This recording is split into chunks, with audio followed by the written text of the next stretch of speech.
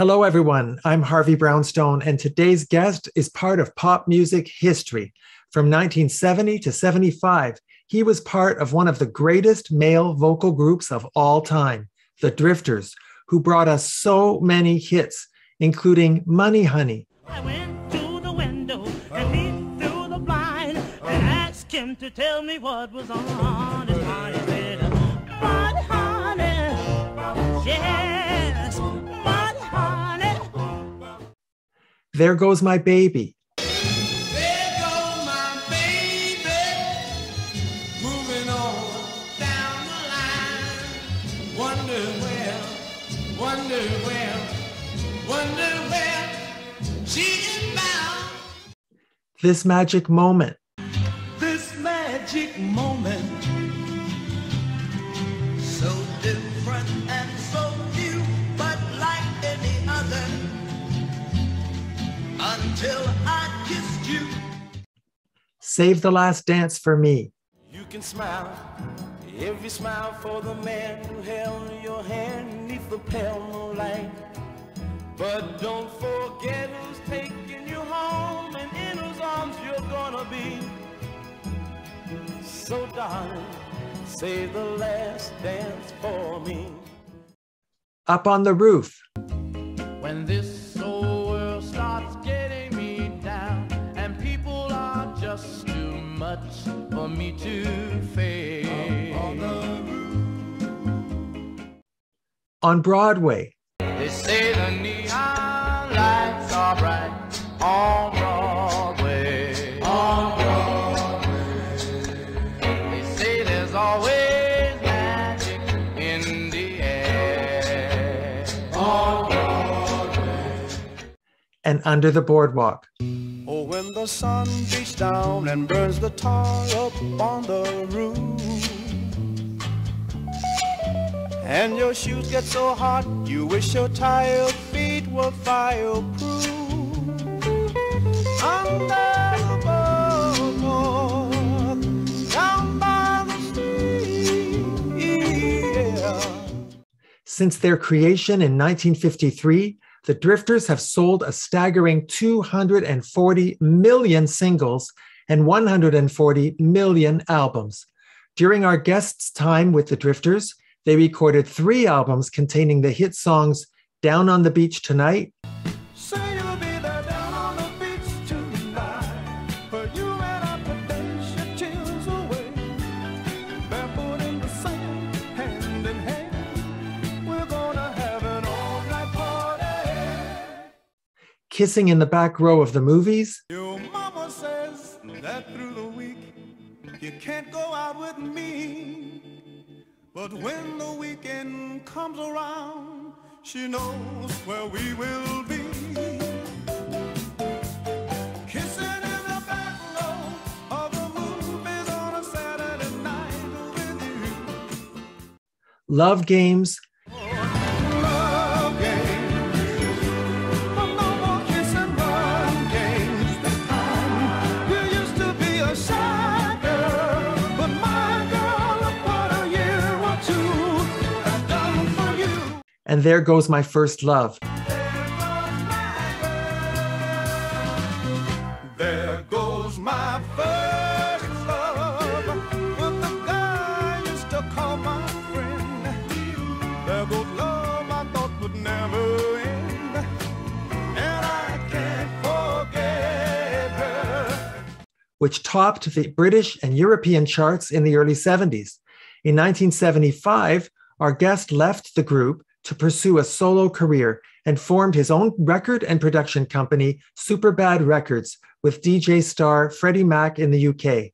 He recorded 2 hit songs for that label, You're Like Magic and Let's Take a Chance, followed by Give to the Ones We Love, which he wrote and recorded as a fundraiser for the British Heart Transplant Trust. He's performed in nightclubs and concert halls all over the world as a solo artist and as part of the Drifters Legends. And he's the CEO of the Drifters Legends Clubhouse, which has published 3 of his books about the Drifters Legends. He's also a photographer, a video and graphic design artist, and he hosts his own podcast on the Clubhouse radio platform. I'm delighted to welcome Mr. Butch Leake to our show. Butch, thank you so much for joining us. Thank you for having me, Harvey. Butch, when I was doing my research for this interview, I was amazed to learn that you studied aeronautical engineering. So when did you decide to pursue a music career? Oh, it was just something that kind of came out of nowhere, so to speak, because I decided at the last moment to go to Vietnam. That's what it was. I actually cut schooling and I wanted to get out of the neighborhood, because it was a tough time during that period, especially with the drug issues and all the things that were happening during that era. And so I was kind of a timid child. So, I decided, let me get out of the neighborhood. I volunteered to go into the military. As a matter of fact, I didn't even tell my family, my mom. And when I came home that evening, she got on me and said, "Why are you so late?" Getting in. I said, "Oh, I decided to go into the military." She said, "What?" She went kind of crazy there. And when are you going? Tomorrow. It was the next day, So, and so there I was off to follow my desire, to get out of the neighborhood and go see the rest of the world. But then you were recruited by Bill Fredericks to join the Drifters, correct? Yeah, that was after I left Vietnam and came back to New York. And of course, I was looking for a job. There wasn't a lot going around at that time. And so I was happened to be sitting, in a night spot up in Harlem called Allen's Alley. So we were just singing, we were drinking, that's what you do on the weekends and so on and so forth. And so this guy came down, and he yelled out and said, "Hey, this guy down here, he can hit a note." I said, "Who is he?" But Bill Fredericks was somebody that I knew partially from the neighborhood, because we all, grew up in around the same area. So I saw him, used to see him before. And he asked me, he said, "What you doing?" I said, "Well, looking for a job." He said, "Oh, looking for a job." He says, "Would you be interested in singing?" I said, "Singing?" I said, "Singing what? Singing with who?" He said, "The Drifters." I said, "The Drifters?" Yeah. Well, you grew up listening to and loving the Drifters, and then you got to be a part of the group. That must have felt surreal for you to become one of the Drifters. Oh, yes, it was. I mean, in my very young years and going to the Apollo Theater and stuff like that, I was looking at groups like the Drifters, including the Drifters, but never knew that one day that I would be part of that outfit. And so as, luck or fate shines, I was drafted into the group. And the rest is history. Yeah, basically, it's all history. I didn't think at first that I would be accepted, because the first job at that time, they were working up in Boston. So I went to Boston, and I really didn't know a lot of what I was doing, so I even got those pictures today. We were standing, we used to work with two mics, and the guys in the background would be around one mic. So I'm in the back, and the two guys were squeezing me out, sort of like, because I was really miming what I was doing. Well, I was going to ask you that. Was it difficult to join a group that was already so well established? No, not really. The Drifters it's a very interesting story. And I tell people this all the time. It was a very loose outfit. And what I mean is we hardly did any rehearsals or anything of that nature. You did everything on stage. That's where it's from. That was the proving ground. Even a new song, we launched it on stage. We hardly ever rehearsed it.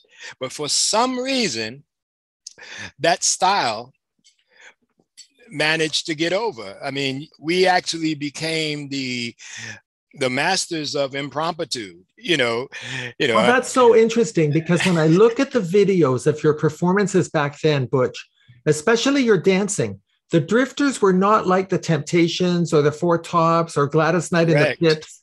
Your dancing was much more relaxed and improvised, don't you think? Yeah, that's the way it was. I mean, I used to follow groups. Like Temptations, Gladys Knight and the Pips were all my favorite groups. I knew them very well. And being a dancer myself, I always wanted that smooth choreography and stuff like that. But you can never get it out of these guys. They weren't going down that road. So what basically Why not? happened, Why didn't they like the more polished choreography of the other groups? it was just something they didn't do. They kept it very simple. It was just a style of the group. I mean, mind you, in the earlier days, they did a little bit more dancing. But as the years went on, they sort of left the dancing to one individual. Like, for instance, the guy I replaced was a guy called Rick Shepard. He was doing most of the dancing for the group during that period. And I came in because I was, more of a dancer. I took over that aspect. So, I had this great little 3, 4, 5 minute number at the end tagging the show. And that was like a big highlight, but everything else we did was very simple, just very basic. Now, during your time with the Drifters, the group re-recorded their classic song, Save the Last Dance for Me. Why did they decide to do that? Well, that was Roger Greenway. Roger Greenway, as you know, did the hit track to teach the world how to sing the Coca-Cola jingle. I mean, Roger Greenway was a staunch Drifter fan. He loved the Drifters so much. So it was like a marriage made in heaven for the third Golden Age group. And he sort of emulated everything that came out of the second Golden Age, during the Benny King and the Rudy Lewis period. And so he decided to put Save the Last Dance for Me. He wanted us to do Save the Last Dance for Me, which was on our first album, The Drifters Now, after we signed with Bell Records in the UK. And that particular album wasn't a big album, but it had some of the best songs that we ever did was right on that album. And our version of Save the Last Dance for Me is very compatible to the first one. Oh, I know that the music is fine, like sparkling wine. Oh, and have your fun. Oh, and then sing. I will roll, don't give your heart to anyone. God don't want to take your heart. Should I see the last dance for me? I mean, it is just as good or better. I mean, to be honest. I agree. Now, Yeah. You recorded an album called Love Games, and the That's title song from that album, Love Games, is my all-time favorite song from your time with the Drifters. I've never understood why that song didn't become a big hit. Butch, were you surprised it didn't go to number one? Yes. The problem was they didn't get it out on time for Valentine's Day. That was basically the target, you see, but it didn't come out. It should have been. It went to number 33, but everybody loves that song. Even to the day, they always ask, sing that song. If I do anything solo, sing Love Games. But Love Games was my favorite song, actually. I love, we had a lot of great songs, but that one, I just liked it. And all the younger generation, they love that song, even to today, they always ask for that song. It should have been a big, big hit, but as music goes, you never can tell. I know, it's so disappointing, but if anyone watching has not heard Love Games, you've got to hear it. It It stands up as one of the great, great songs performed by any male vocal group. And I think it's the best Drifters song from the 70s era. Now, in 1975, Butch, you left the group to pursue a solo career. Was that a difficult decision for you? Kind of. I mean, I love the group. I owe a lot to the guys, but we had a lot of internal problems as it goes in groups and things of that nature. And so it had reached a point that, I decided, I made the decision to leave. Though at that time, I also, I married, I had gotten married and, in the UK. So, I had a lot of other little things that I was looking at, but our lineup began to sort of peel off around the end of 1974. And you've never regretted leaving the group? No, not really. Not really. And I even returned on a couple of occasions because they needed people to fill in. And of course, promoters were having problems because everybody was asking for original members that sang the songs. And Johnny was still there, but everybody else had kind of moved on. Well, so when you decided to leave the group, did you ever consider approaching Berry Gordy at Motown? Not really. Not really. Again, I knew so many people, out of Motown that period. Like my dear friend, God bless his soul, Edwin Starr. He was one of my best friends, and we used to work together. I performed on his shows, and we also backed him. I had another group that I also used to work with called the Realistics, and we used to back Edwin. We'd go out, we do our show, then we turn around and we back him, and then me and Edwin would. I used to do all his sessions, and we would work on new songs and things of that nature. He was a very prolific songwriter, but we were so really good friends, and so we worked a lot together. But I knew most of the people out of Motown, a lot of the singers. Matter of fact, even the first time I even got up on the stage when I was young, Smokey Robinson pulled me up on the stage. I was sitting in the front row at the Apollo Theater. I was shy and everything, but that was kind of a dream come true, because I love Smokey Robinson, Ooh, Baby, Baby, and all that good stuff, Who doesn't love Smokey? Now, yeah. Butch, you were the first singer to perform in the Kingdom of Saudi Arabia during the reign of the late King Khalid. Tell me about that experience. Correct.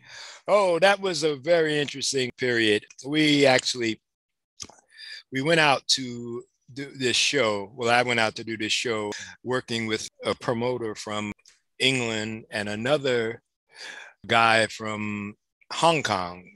There's an interesting background to this story. The guy from Hong Kong was a member of the Triads, but he got together with this promoter in England to put on this show. So I was the only singer, and we had loads of acts, fire eaters and jugglers and all kinds of things. So we went out, and they loved me so much. And another good thing was that, you see, my background back then, I was involved in Islam for a period of time. And so when they found out that, of course, they loved me, obviously. And so after the show, they invited me back. They wanted me to come back. But during that period, what happened was these guys got into some real skullduggery there. They were caught stealing. Yeah. And they threw them out of the country. They took my passport and kept me there. And then they turned around to me and they said, "We love what you did, but we want you to bring the shows in." Yeah, that's what happened. So did you do it? We were attempting to do it, but we had some problems later on because that was around the time when, remember, the Iranians took over the American embassy. Yes. And so the whole of the Middle East shut down. So it was kind of a risky kind of business. I think that was a sign, Butch. Yeah, that was a sign. It was, I mean, it was interesting because my wife, I said, "Do you want to come to Saudi Arabia?" I says, she said, "Come to Saudi Arabia? Are you crazy?" The Sheikh sponsor there, he offered her an open check. He said, because he wanted me to stay. He said, "Open check, whatever you want. You come and work for us." And the answer was no, right? Answer was no. So that kind of killed all that. But I did still do a lot in Saudi Arabia because my father-in-law was in the commodities business. And so I also used to work with him in commodities. And so I was always wheeling and dealing in and out of Saudi Arabia after that in any respect. So I had a long relationship with the Saudis for quite a while. And it was a good experience. Now, in the late 70s, you wrote and performed a song entitled "Give to the Ones We Love" to support the pioneering work of Dr. Christian Barnard, who was doing the very first heart transplants. All of the money from that song went to the British Heart Transplant Trust. That was such a generous thing for you to do, Butch. I want to commend you and applaud you for that. Yeah, thank you. Yeah, that song actually was an interesting song. Basically, I was with EMI at that time. We were talking with EMI, and the song that I brought to them originally was "Anyone Who Had a Heart." That was sung by Dionne Warwick. But EMI, they said, "Nah, we don't think so." It was, it's a great song, great hit, but can you come up with something different? So I went back in the studio, and me and my arranger, we sat down, and then I came up with this song, "Give to the Ones We Love." It was a song like very poppy kind of song. It went something like, "We must give our love to the ones who need. We've got to show them we care. We got to love them, thrill them. Yeah, we got to spend our time so that they believe that there's more to life, paradise, being happy. There's a time in our lives we've got to give little thoughts. We've got to give our little hearts." That was Now, I didn't know I was going to get a live performance, Butch. That was beautiful. Thank you so much. You're welcome. Yeah, and well, you raised a lot of money for a very important cause, Butch. You really did. Yeah, I don't know how much we did, but it was there, but it's very, very good karma. Yeah, actually, after I did that song, it actually got me in line for possibly for the Eurovision contest in Europe, you see, and a lot of other little things that was, going on, during that period. So that was a great thing. Everybody wins when you do something like that. Yeah, exactly. Basically, that's what it is. Everybody benefits. Wins. Now, in 2009, you performed with the Drifters Legends at a big stadium concert in London, where you were presented with the Sony Music Lifetime Achievement Award. That must have been such a special moment for you. Congratulations, Butch. Thank you. Yes, that was a nice gesture by Sony. It was given to us by Roger Greenway. That was a moment. Oh, it was a moment. Well, the thing is that the Drifters, being a great organization, but had a lot of downsides, and much of what I've done was always trying to give back, you see. Well, I'm glad to hear you say that, because I want to tell you something. I did my research for this interview. The history of the Drifters has been rather dramatic, with a lot of ups and downs, especially the struggle for control over the name. And in my opinion, for whatever it's worth, Butch, there's been some serious exploitation of some of the members of the group by the ownership and management. And there's a lot of misinformation out there. And you are the one person, sir, who's worked the hardest to sustain and preserve the honor and the legacy, the integrity of the group. And I don't know if any interviewer has said that to you, but I felt the need to tell you that. Thank you. Much appreciated. Yeah, that's kind of been my, my mission. It's a mission. Yeah. It's my mission. After leaving the Drifters, I decided, I started looking at what was happening in the playing field, and of course, those who write the narrative are the ones who win. Basically, that's the way history is. But I began to start looking at what was being publicized and put out there, and it wasn't looking too good to me. So I decided to do something about it. And of course, that was the advent of my company, the Drifter Legends Clubhouse. Is that why you created the Drifters Legends Clubhouse, so that you could set the record straight? That's correct. It basically started out as a publishing, operation. And so I just began to start writing. The interesting thing is, in my earlier years also, I used to do a little paralegal work, you see. And so I was very good at research and finding out, different things. And so my attorney at that time, he used to send me around the country, and I had all the the codes and things to get into the files. And so I had pulled up mounds and mounds of documents on the Drifters from one side of the United States to the other. Right now I have a storage bin full of stuff. So it allows me to write books because I had so much data about each and every member in the group. And as you know, there's been over 65 or more members that have come through the Drifter lineups since 1953.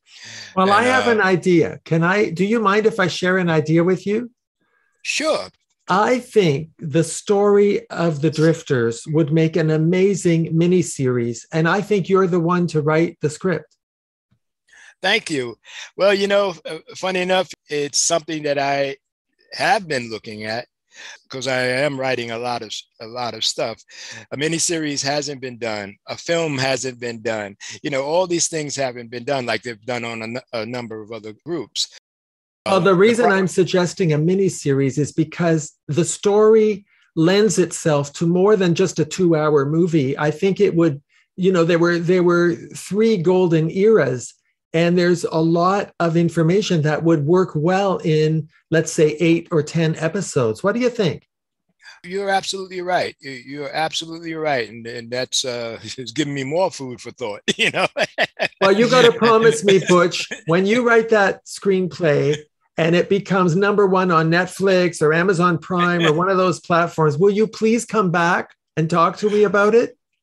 Oh, most definitely. That would be my dream. Well, you're the one to do it. I really think you're the one to do it. If you look at Dreamgirls, which was loosely based on the Supremes, I think that something like a miniseries that really goes into what I said before, the exploitation, the poor treatment, the misinformation, but also the incredible triumphant songs, the great, great music. There's such love for the Drifters and their music. I think you have an audience there. All you've really got to do, given that you have all the documentation, the history so well. I just think and you're a great writer. This is a miniseries waiting to happen. And why shouldn't you be the one to benefit from it? Yes, you're right. I just got to get my butt up and get busy. Well, you are very busy. I mean, you have a very popular podcast on the Clubhouse platform, and you don't just talk about the Drifters. You've discussed the Afro-American dynamic in the geopolitical world and the history of the Black press and a number of other very deep subjects. Why did you decide to start the podcast? Well, one, because in this day and time, podcasts have become kind of prominent since pandemic period. Podcasting has gotten kind of popular. I noticed, I was looking around and I said, well, I could do that. I've always wanted to host or do something in that vein. And so I decided to go down that road. And of course, looking at the subjects that I do know quite well, of course, there's the Drifters. But the other side of it was I wanted to get into African and Afro-American history. It's something that I've studied and have been part of all my life. So I decided to sit down and start writing some notes and putting some things together. And then, of course, there is a big book, which I will, be releasing sometime in the first of the year. That's an area that I just wanted to get into, tell the stories. I'm also working on an audiobook series.